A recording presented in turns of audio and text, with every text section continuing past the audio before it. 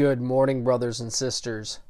Colossians chapter 1, verses 19 through 14 is one long sentence in the Greek, and it is one of the most power-packed prayers in all of Scripture.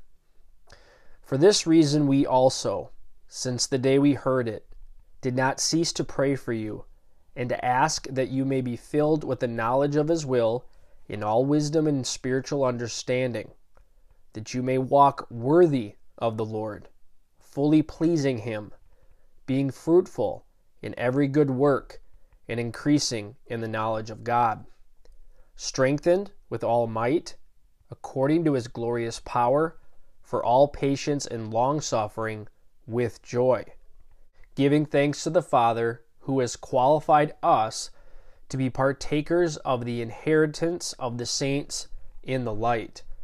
He has delivered us from the power of darkness and conveyed us into the kingdom of the Son of His love, in whom we have redemption through His blood, the forgiveness of sins.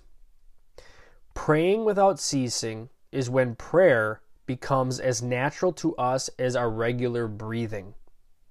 Unless we are sick or smothering, we rarely think about our breathing. We just do it. Likewise with prayer, it should be the natural habit of our lives, the atmosphere in which we constantly live.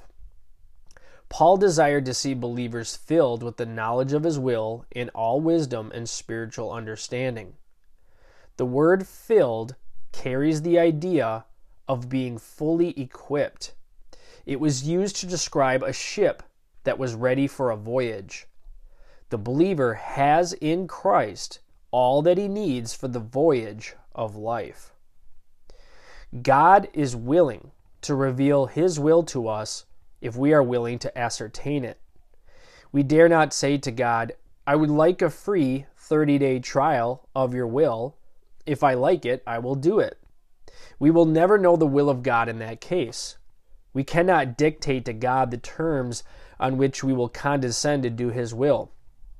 God does not have to make a deal with us. He does not need us. We need Him. We do not bankrupt the will of God when we do not do the will of God. We bankrupt ourselves. We cannot blackmail God. Those who were troubling the Colossian saints boasted of their superior knowledge. These Gnostics had evolved a complex system of mystical and imaginative teaching regarding the soul's approach to God. Paul prays that all the saints might become possessors of this knowledge, indicating that it was open for all to appropriate, not a secret mystery into which only a favored few could be initiated. If the Gnostics had their superior knowledge, so did the Christian church. The former was speculative and false. The latter was positive and true. Paul prays that not only might they have it, but that they might be filled with it. That you may walk worthy of the Lord, fully pleasing Him, being fruitful in every good work and increasing in the knowledge of God. The ultimate aim of right knowledge, epigenosis, is a right or righteous walk. Vance Havner adds, what you live is what you really believe. Everything else is so much religious talk. The believer who walks in a manner worthy, axios, of the calling with which he or she has been called is one whose daily living corresponds to their high position as a child of God and fellow heir with Jesus Christ.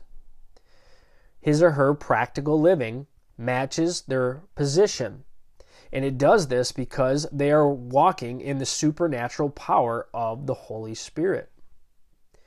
One of the tragic paradoxes in modern evangelical circles is the emphasis on spiritual knowledge and Christian service without connecting these matters to purity of personal character like holiness or godliness. God builds character before He calls to service. He must work in us before He can work through us. Knowledge Conduct, service, and character must always go together. We know God's will that we might obey it, and in obeying it, we serve Him and grow in Christian character. While none of us is perfectly balanced in these four factors, we should strive for that balance. It goes on to say, strengthened with all might, according to His glorious power, for all patience and long-suffering with joy. The present tense indicates that believers are to be continuously strengthened. The passive voice indicating that the strengthening comes from without, from an outside source, meaning God. That power is available to the believer who is filled with the knowledge of God's Word. God is not like a booster rocket, giving believers an initial boost of power and then leaving them to fly on their own. Spiritual growth and maturity can come only as we yield to God's Word and permit Him to do His work in and through us. Regarding patience, too many Christians have a tendency to quit when circumstances become difficult. The saintly Dr. Raymond Eadman, late president of Wheaton College, used to remind the students, quote, "It is always too soon to quit." I have often thought of that statement when I find myself in the midst of trying circumstances. It is not talent or training that guarantees victory. It is perseverance. By perseverance, this snail reached the ark, said Charles Spurgeon. God's power is evidenced in our lives, not only in our patience and long-suffering, but also in our joyfulness. When circumstances are difficult, we should exhibit joyful patience. And when people are hard to live with, we should reveal joyful long-suffering. There is a kind of patience that endures but does not enjoy. Paul prayed that the Colossian Christians might experience joyful patience and long-suffering. So the question is, why should we live this way? Because Christ has delivered us from the power of darkness and conveyed us into the kingdom of the Son of His love, in whom we have redemption through His blood, the forgiveness of sins. The Greek word delivered is rheuma, which means God drew or snatched us to Himself out of danger and away from the clutches of our mortal evil enemy, Satan and his minions, who rule in the domain of darkness. Rheumai emphasizes the greatness of peril with which deliverance is given by a mighty act of power. Rheumai was used to describe a soldier going to a wounded comrade on the battlefield and snatching him to safety. The great danger we were rescued from is that the wages of sin made us liable to eternal death and placed us in the kingdom of Satan and subject to his rule and authority, in bondage to our old sin nature inherited from Adam.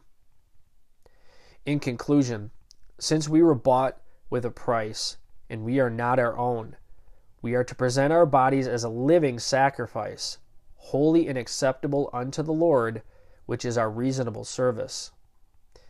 God desires us to walk in a manner worthy of Him, fully pleasing Him, being fruitful in every good work, and increasing in the knowledge of Him, strengthened by the power of the Holy Spirit. Maranatha.